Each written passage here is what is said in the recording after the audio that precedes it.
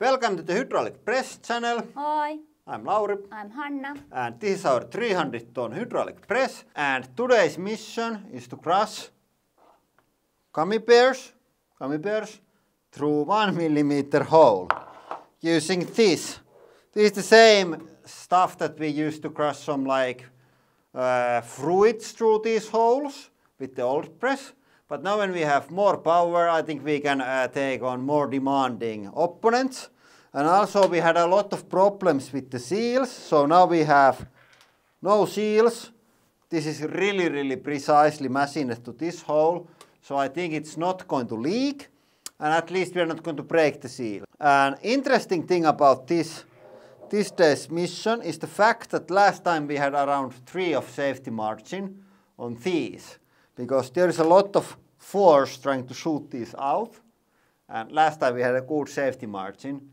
But guess what happens now when we have bigger press? We have absolutely 0 safety margin. So there is a real chance that these are going to shoot out quite fast. But luckily we have our bulletproof bunker. And just to be safe, we are going to aim somewhere else than straight towards us. But I think the worst possible scenario is that these fly maybe 100 meters per second. And the bunker is rated for 308, so they are not going to come out. And we have 3 sizes. I think we start from this and work our way here. I think this is 1 millimeter. This is probably like 2 and this is maybe 2.5 or something like that.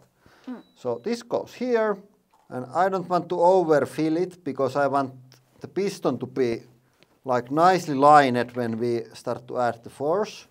I think that's pretty reasonable.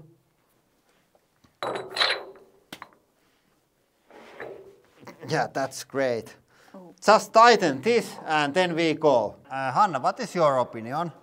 Is it going to be laser beam or is it going to be shy small stream? I think it's going to be just some pile of gummy bears in front of the nozzle. So shy little stream. Really shy. I say that it's going to be absolute laser beam. Okay, goes through the wall. Goes through the wall. Okay, that's it. And we have full power and full speed, so here we go.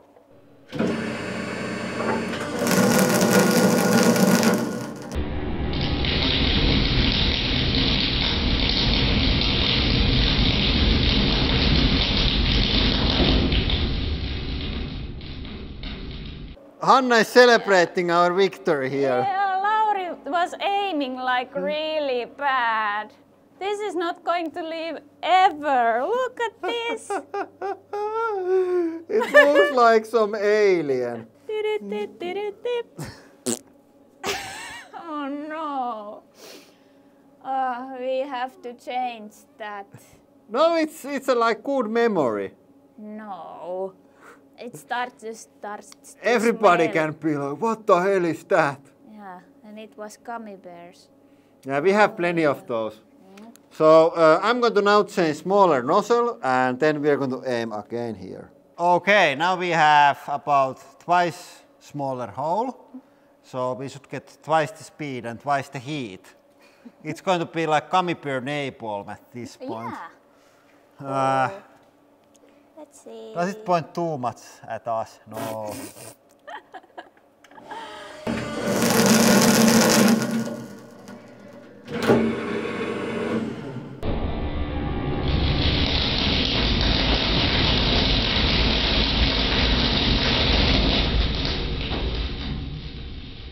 Okay, definitely more speed. And let's go have a look what we hit this time. What you hit, you was the aiming. I was the aiming. You can aim the next one then. I definitely will. Oh, well, that was pretty good aim, I say. Yeah, but the smell is very gummy berry. It's much hotter now. Gummy berries. Watch out, don't burn your fingers. It's sticky and hot. Yeah. Pretty good. The smell is strong.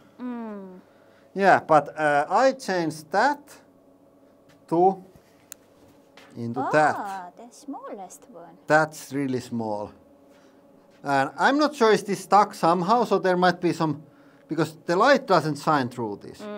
So it's probably going to gather some pressure before it releases. So it might be quite a spectacular sight. Yeah, let's see. Okay, now I'm a bit afraid that it's stuck and it doesn't open and something terrible happens, but we are going to take that risk. Of course we are.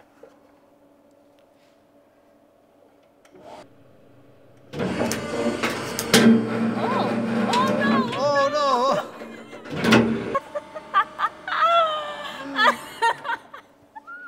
I hope that we got that on some camera. Was there like smoke? Yeah, there was.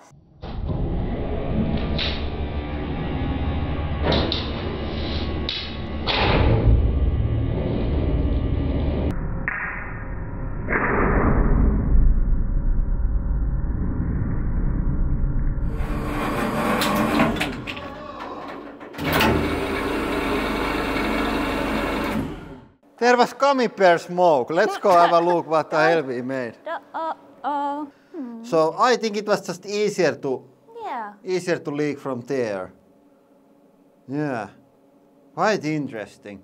I think we are going to try to pop this open. Yeah. And let's see if it's okay. Yeah. And if it's okay, then we can try to extrude something else. But before that, I'm going to tell you about this video sponsor, Valtavalo. And this sponsorship is my idea. I reached out to Valtavalo and asked, would they be interested in providing LED lights for our bunker? Because 7 years ago, we did a collaboration with Valtavalo. They provided 10 lights to our workshop roof, and they have been excellent. All of them still work. You can replace your fluorescent lights with these. So you can use your old holders and just replace the old-fashioned lights with LEDs. And why I wanted to use Valtavalo LEDs? There is 3 reasons. The first reason is that they have excellent color rendering index. It's about the same as with my expensive movie lights, but these are much easier to mount to the roof because they are made for that, and get good solid base lighting here, because the spots, they light up the press, but I want to light everything, so when I film onto the walls and stuff like that, it's not dark. And I want to still everything to look good, so I have to get good color rendering index. And the second thing which is great with these on filming use is the fact that they don't flicker at all. Not 50 Hz, not 100 Hz, not any Hertz. I have tested out them with the high-speed camera and absolutely zero flickering. And then the last reason, these are really tough. Check out this. I dropped them and then I hit them with the hammer, and the hammer actually dented the frame, but it still works. So for industrial use, they are really tough. And if you wanna see my whole light setup, go check out the Beyond the Press channel. I have also special guest there, but there I go through the whole light setup with the movie lights and everything. And if you are interested in really high quality LED lights, go check out Valtavalo website. There is link down in description. Okay, and here is my plan how to open this. I had attached pneumatic hose to the plug, and now when I turn the air on, it's going to shoot the piston out, and that's going to happen probably quite fast.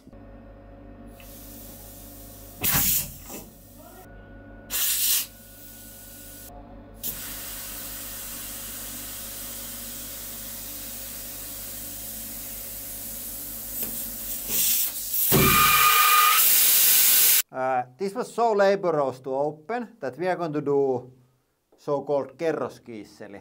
In Finland we have this thing called kerroskiisseli. That means that it's this really fine dessert where you have layers of stuff. So first layer of our kerroskiisseli is going to be soap, and then the second layer is candle, and then the third layer is chocolate. I think these layers are going to be mixed slightly. And don't worry, this isn't good chocolate. No. We might need to help this little bit with the old press to get it going. It doesn't fit under there. Actually, let's do it like this. I think it fits now. Yeah. Perfect, I just changed this and then we go. Okay, kerroskiissele is ready to go. And I think I'm going to push the pedal down and hold it there as long as the shit comes out.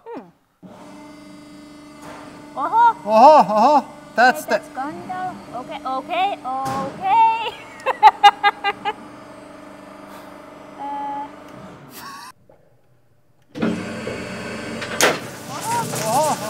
That's the... Okay.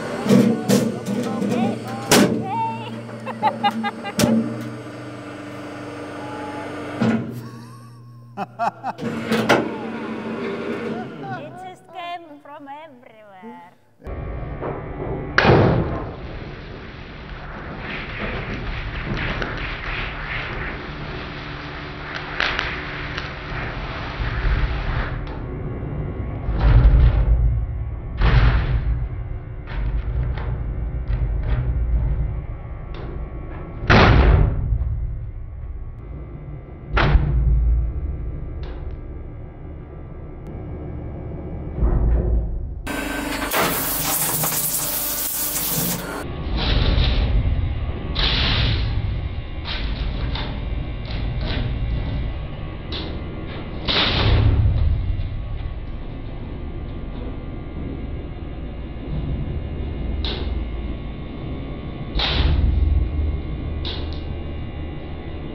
Seems that the soap and the candles, those were quite easy to extrude, but I'm not sure was it my decision to put chocolate with the wrappers there or what, but this plugged in and when it opened it flied really fast.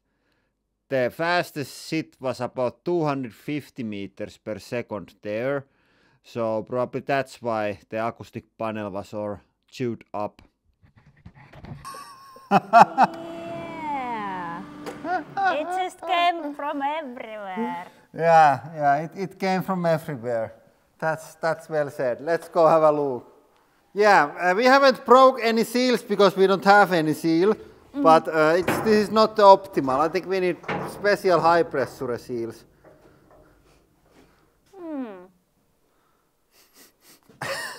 There is like lots of everything everywhere. Yeah, this is quite hot.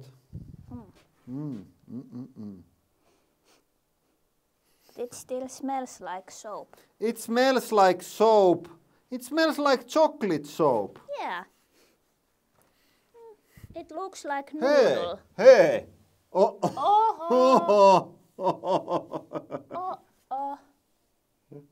It went through. It went through this. Not through the concrete, but through the acoustic thing. Yeah, it moved quite fastly. Yeah, there is some at the backs.